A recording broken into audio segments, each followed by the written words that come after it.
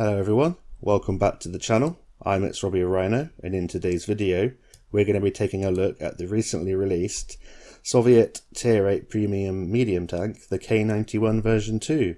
I'll tell you what this tank costs, I'll show you the tank statistics, my equipment and commander setup, and then we'll head off into some gameplay to replace for you where I'll try and show you what this tank is capable of. So we're going to go on down now to the price, and as expected, because it's recently released, it's going to be relatively expensive. You have the primed bundle with a lot of sort of extras in it for 14,400 gold. You have the fully loaded for 11,350, the loaded for 10,000, and the base tank on its own for 8,650. And with the abundance of Tier 8 premium tanks in the game, you're going to want to make sure this is the one for you. I'm pretty sure in the future this tank will be, you know, on sale or a personal offer or something, or it'll be on discount, you know, next summer or next Christmas or something. So yeah, bear in mind that you might be able to get this cheaper, but if you really want this now, then of course pick it up and enjoy it. So we're going to have a little look at the tank characteristics now. It plays up to tier 10, has a 10% XP bonus earn and a 50% silver bonus earn, which is very nice. It has 1,350 hit points, which is really sort of quite standard for tier 8 medium tanks. It has a 380 meters view range, which isn't too bad. You can get that up to a fairly decent level, especially for a Soviet medium tank at tier 8. Mobility wise, it's really nice news for this tank. It's got a 930 horsepower engine, which gives it a power to weight ratio of 19.58, so it gets around the battlefield nice and quickly.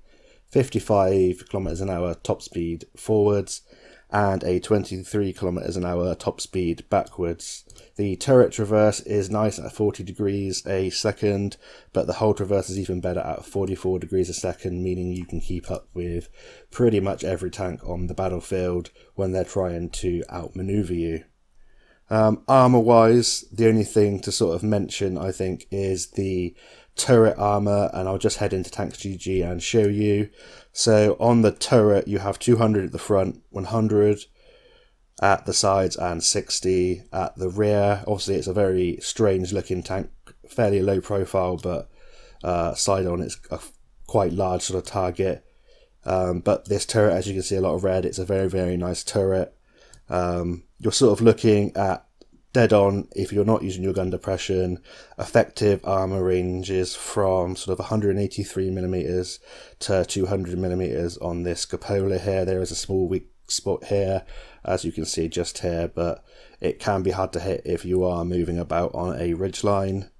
Sort of dead on, you're looking at between 220 to 370 millimeters of armor on its turret, sort of straight on. And if you're using the full extent of the gun depression and you're aiming up at this tank, it ranges sort of, yeah, from anything from 240 to 400mm plus in some sort of parts of the turret. And obviously if you wiggle a little bit and you're angling from side to side, yeah, those ranges can go up even more. Just saw 700 there, which is quite crazy for a tier 8 medium tank. Lower plate wise, yeah, you're looking at sort of 150 to 180mm a lower plate, depending on whether you sort of angle and how far away you are from your opponents, and yeah, what sort of angle they hit their shots at. Upper plate is from about, you know, 190 to 280, depending on, you know, how much you angle. Of course, if you're angling this much, then yeah, you're most likely going to be exposing your side, but you might get nice ricochets when people are shooting on the move and you're on the move and that kind of thing.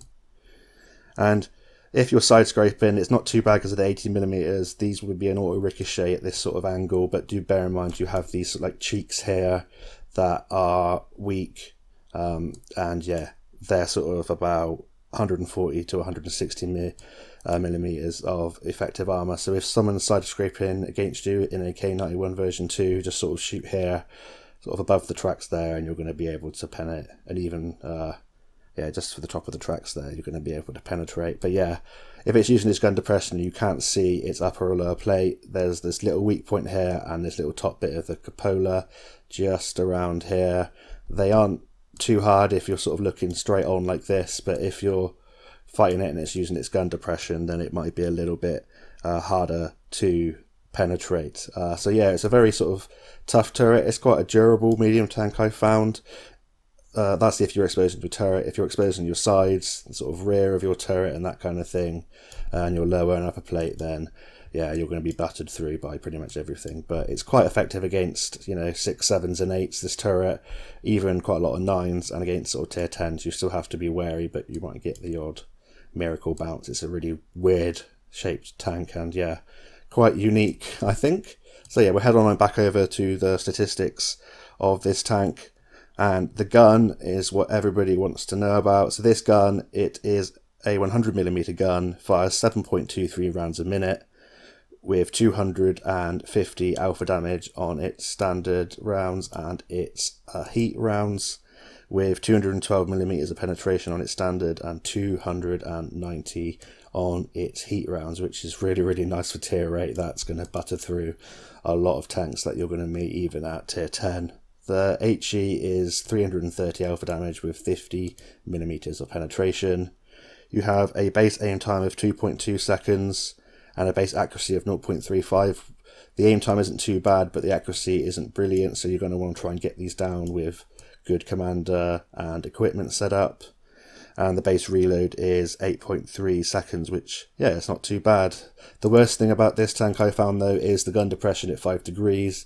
It can be quite awkward to use this amount of gun depression on a lot of ridgelines in the game, but the elevation, you know, is acceptable at 20 degrees, and it also carries 55 rounds of ammunition, so that's plenty for you to be getting on with. The DPM of this tank is 1807 base, so it's not brilliant, but it's not too bad, and if you're using your gun depression in the armour, you're going to do pretty well in this tank. So I'm just going to tell you about my commander and equipment setup now. I use, on my equipment, advanced loader, advanced optics and gun stabilizer, and on my commander I run 6th Sense, Born Leader, rapid loading, steady aim, rapid aim, snapshot, run and gun, situational awareness, and I actually use adrenaline rush because this is my Object 140 crew, and yeah, I want to get that DPM even when I'm, you know, a one shot and I'm pretty much out of the battle. I want to make my DPM as much as possible to try and stay in the battle, but I think something like track mechanic, firefighting or camouflage expertise probably is a better shout, especially if maybe you are a newer player. Just a quick note on my statistics of the tank now. I have a concealment rating of 318 meters, which isn't too bad. It's not too bad for a tank of this sort of size, and I now have a view range of 464 meters, which is really, really nice. So that's enough about the tank. Let's head into the replays and I'll show you what it's capable of. So we're now into the first replay of the video, and we're here on Prokhorovka, which is one of my favourite maps. It gives me a lot of opportunity to use my fairly decent view range, my pretty nice mobility, and it allows me to get onto this ridge line on the sort of EF line and yeah, spot out and use my nice turret armour. So what do I think about this tank and whether it's worth it? Well, it's always worth what it is to you and how much you need the tank yourself or how much you like it yourself. Obviously it's going to be different for everyone. I'd say this is, you know, a fairly solid, pretty good all-round performer. It performs exceptionally well when you are sort of top tier like we are in this battle, because you have, you know, a little bit more penetration than something like a T54 Mod 1 or a T44 100. It's very nice because it has APCR as standard, which means you have a faster shell velocity than like an AP round usually, and on this tank the shell velocity is 1105, I believe, on its APCR. It's 1150, sorry, and it's 980 meters a second on its heat. So that's very nice. Unfortunately, it only has that 5 degrees of gun depression, meaning that it can be quite awkward to use on some of the ridgelines. As you can see here, I'm trying to find the sort of the more flatter parts of this ridge so I can go hold down. There are some dips that I won't be able to use a little bit further to my left and right, just as artillery likes to pepper me. But yeah, as you can see, it's quite usable if you find the right positions and you know about them. Something like a T54 Mod 1 or a T44 100 has about 7 degrees of gun depression, so that might be more flexible for you. but bear in mind that they don't have as good penetration as this tank. They only have 190 on their standard and 247 on their premium, whereas this also has that lovely 290 heat penetration, which is going to be really useful when you are bottom tier coming up against tier 9s and 10s. But yeah, I think it's one of those tanks that if you're looking for a Soviet medium tank, if you're looking for something that's quite durable, that has good penetration, standard rounds or APCR, has nice turret armour, then this could be the one for you. Obviously, well, not obviously, but for me, things do seem quite expensive now when you consider that you can get Cold War premiums for just a couple thousand more gold and they rake in a lot more silver. I don't know, do you think that makes tier 8 premiums redundant? If you're using them solely for grinding silver, perhaps, but of course not everyone plays Cold War, and yeah, if you're looking for a silver maker, this won't be too bad. It's not going to be as good as something like the Ragnarok, that kind of is it the Crimson tanks that make like 60 or 65% silver or whatever it is, something crazy, and yeah, but it's still going to make you a fairly decent amount of silver, and because it has that little bit extra penetration than something like a T54 Mod 1 or Volk, or the Volk T4100 or the standard T44-100, you don't have to fire, you know, as many gold rounds, and when you do, you're pretty much guaranteed to be penetrating if you aim well, because it has 290mm of penetration. So yeah, it's completely up to you. I prefer this than T54 Mod 1. It's a bit frustrating because of the gun depression, but I personally prefer it because of the shell velocity on the APCR, which is a standard, and the turret armour, and the mobility is really, really nice. It's a lot more mobile than those other two tanks that I sort of compared this to, and yeah, I recommend it. Maybe not for the price it is now. Tanks usually, you know, go on sale or they come as personal offers eventually, and yeah, it's up to you, but I wouldn't say it's a bad tank if you get it. You won't be like completely disappointed, but it might not be, you know, the most competitive tank. But having said that, let's talk a little bit about the gameplay. So I'm just using this ridge line to pop over and get shots at whatever is spotted. I'm in a nice position here where I can use my turret armour to its full effect. I'm using my 5 degrees of gun depression, so when they're aiming at me, I'm going to be having that really nice turret armour effective angling. I do have to be a little bit careful of like overexposing. When I do have to overexpose, I'm trying to shoot this left-hand side. As you can see, I'm using the rock as my cover. Not the wrestler, this actual rock right beside me. That's so I don't get spotted. And if you heard me laugh at my own joke, then yeah, I can only apologise. But yeah, this is a really powerful position. You can sort of rotate around either to your left or right. You can get shots down the 1-2 line, and you can also move a little bit further over and get shots at the hill. And as you can see, apart from me nearly rolling my tank, I'm trying to relocate as often as possible just to try and stop the artillery shooting at me. He's had quite a few swings at me. He managed to hit me twice now, I believe. And yeah, I'm just going to try and keep moving to lower the possibility of there he goes again, of trying to hit me, and just going to keep rinsing and repeating and getting shots in where I can. The DPM obviously isn't the best at tier 8, but it's not the worst, and having said that, I'm not in a position at the moment to be able to sit there on the ridgeline and constantly fire every single time that I'm reloaded because of the artillery, and because, yeah, I'm just going to be pounded from the back by the tank destroyers that are no doubt sort of parked in J and K-91-2 sort of area down the one line. I'm just trying to make people aware that, you know, there's artillery down there, and that if they spot up that sort of corner on the bridge, I might be able to have shots in. We've had a fairly decent game so far. We picked up 3.4k damage, direct damage, and 209 assistance, so it's not too bad. Still got 523 hit points to play with, and I'm just sort of trying to pick my moment when I feel comfortable to go over this ridge line and sort of push the tempo, and I feel like now is the play. I've sort of sat still for a little bit longer than I sort of wanted to. You know, I've sat still for around sort of 1.5 minutes, and I feel like if that's kind of a benchmark for me to move on, then that's a pretty good benchmark, and I'm just going to use these ridge lines to advance towards the camping positions down in the bottom of the one line there in K1. As you can see, I'm fired nicely on the move there, so the accuracy is really, really nice when you have a good commander and equipment set up. Fortunate that this autoloader, the general, comes after me and manages to miss 2 of his shots. I'm going to try and track him on the ridgeline there, but I free aim that and it doesn't track him, but I do get a nice penetrating shot. I do have to be wary that he's going to be reloaded in about 15 seconds or so, so I'm going to try and pop over and finish him off there. And now it's just this Minotaur and light tank that are both in this corner, I believe.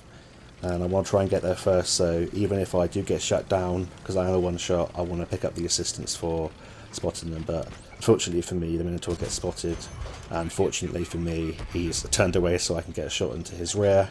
And now it's just this LHMTV on the enemy team, the British Tier 8 light tank, and I'm kind of confident that I might even be able to bounce off of my hull unless he hits my lower plate. So I'm just wiggling, as you can see, when I'm driving forward. I'm boosting my combat rations so I can enhance my view range that little bit more. And if you look at my view range cone compared to my sort of camo circle, then you can see it's actually got a fairly decent sort of ratio towards the camo to view range ratio, and you can outspot quite a lot of tanks with this premium, and yeah, that's quite useful. So as this tank's coming over the ridge, I aim a shot right into the track, he swivels round, misses a shot, we pick up a nice damage and shot, I believe, and yeah, and the assistance for the creature finishing off that light tank.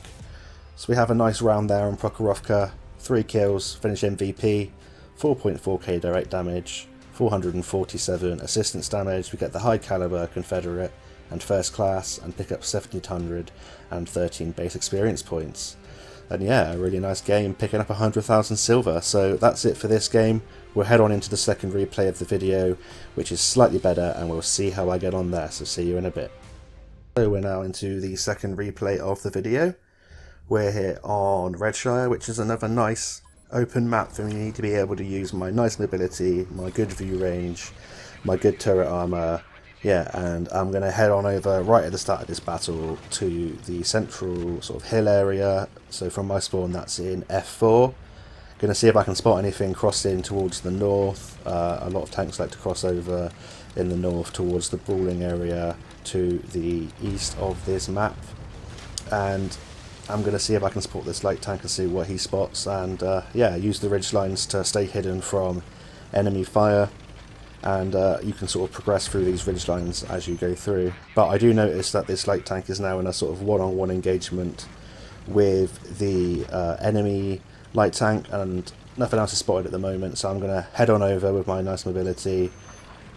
Going to put an auto-aim a shot into the side of the LTTB, but he was slightly too well angled, and yeah, that tank's a little pest, a little troll, and its armour actually works quite a lot of the time against sort of APCR rounds anyway. So unfortunately we miss our first shot, but we do get a nice roll of 282 into the LTTB and make him think twice about pushing this ridgeline. So I'm just trying to protect my light tank and protect this area here. I'm being targeted, and although I am on a downslope, which is my intention to try and avoid the shell arc and the trajectory of the artillery, you never know, they might get lucky and still hit me. So I'm just trying to stay moving, and I keep trying to pop up and see if I can spot anything camping at sort of D4. A lot of tank destroyers like to sit on that hill, and if I push forward here, sometimes you can get shots at the sort of heavy brawling area in the east, sort of around E9, E0. So I'm just going to try and take sort of pop shots where I can at the start of this game. Unfortunately, we missed the LTTB there, and yeah, I'm just gonna see if I can try and spot things out, try and get a lay of the land, if that makes sense, because a lot of the enemy tanks aren't spotted, so I'm not too sure where to go and where to progress just at the moment. I'm going to wait to see if I spot them or my team spots them, and then I can adjust my sort of plays accordingly. I don't want to rush in right at the moment and lose all my hit points straight away. But I noticed that this side there are some tanks that have been spotted. I was going to try and track that Emil on that hill just as he falls back, but unfortunately he fell back, and yeah, we didn't fire, and unfortunately he takes out 2 of my teammates. But we're going to stay calm, and we're going to try and use this location here. It's got some little ridge lines in front of me, so I'm able to try and use my gun depression as best as I can. Unfortunately, some of the tanks might have shots there. You can see there's a little gap between that rock and this ridge, so when I'm falling backwards they might get a shot into my hull, but I'm just trying to minimise the chance that the enemy have of getting shots into my lower plate, into my upper hull, and I'm trying to just give them my turret. We overextend there, and you can see that tier 6, that's no problem, firing right into my side, absolutely no problem at all. We get a nice shot into the turret there, the KV-85, showing that this tank has, you know, it's not too bad penetration on its standard rounds. It's not the best, but it's certainly a lot better than the 190 you get on the T-54 Mod 1, the Motherland, or the T-44-100, or the Volk T-44-100, which are all pretty much the same tank anyway. But yeah, we're just going to stay on this ridge line and try and take out the tanks that are crossing down that one line if we can. We've had a fairly decent start to this game with 1000 damage and 142 assistance, but I'm just going to stay calm. I don't want to play too aggro right here.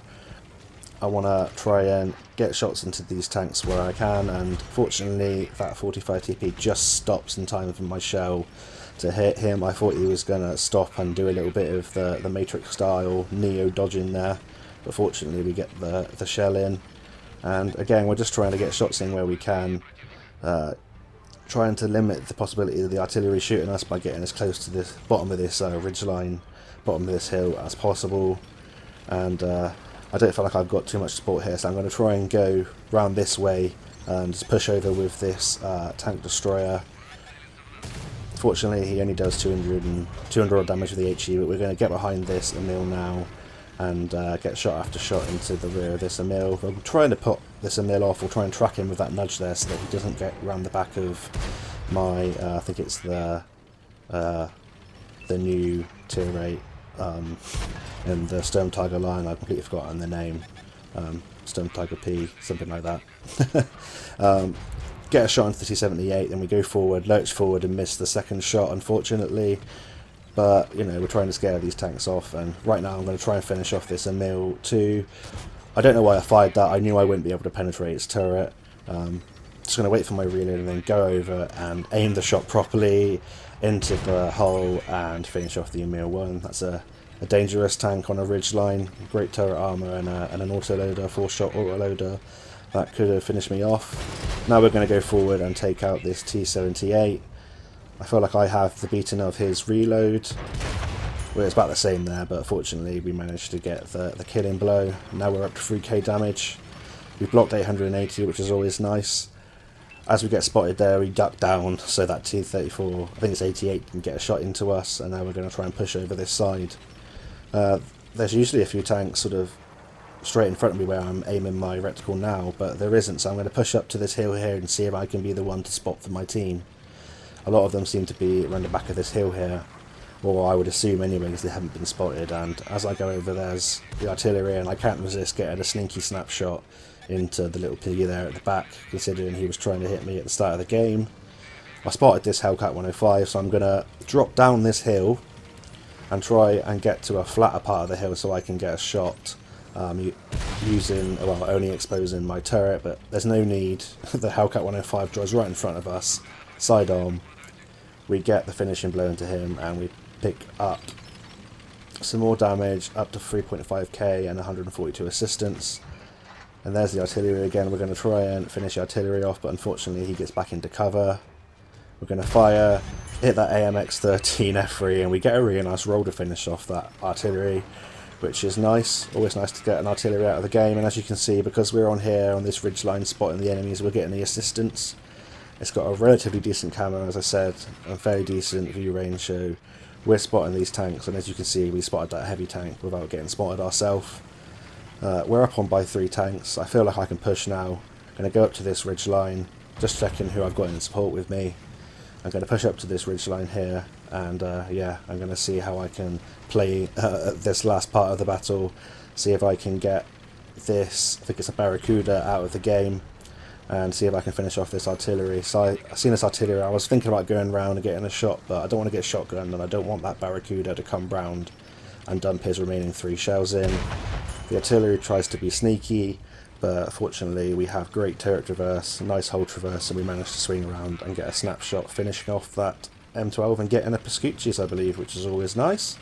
Nice to get the little piggy medal. So I'm just going to dip my toes into the water here, poke over and spot this Barracuda. I'm hoping my artillery lands a shell and I get the assistance for it. I'm just kind of like going to be just staying out of the reach of the Barracuda and trying to sort of herd him out, kind of like a shepherd herding its flock out into the open there. And trying to evade me, he's just driven in front of my team, you know, which is kind of what I wanted. Unfortunately, that is the gun depression there. We hit a small ridge line and our gun bounces up and we miss our auto-aim shot, which is why you should always aim your shots. But we get a second shot in and we follow up with our nice mobility for the ram kill right at the end, finishing off the Barracuda. And another fairly decent solid game where we pick up a top gun, 4.2k direct damage, 142 assistance, nearly 100,000 silver profit made. Scucci's medal, high caliber sniper, first class, and yeah, 1760 base experience points in a very solid tank.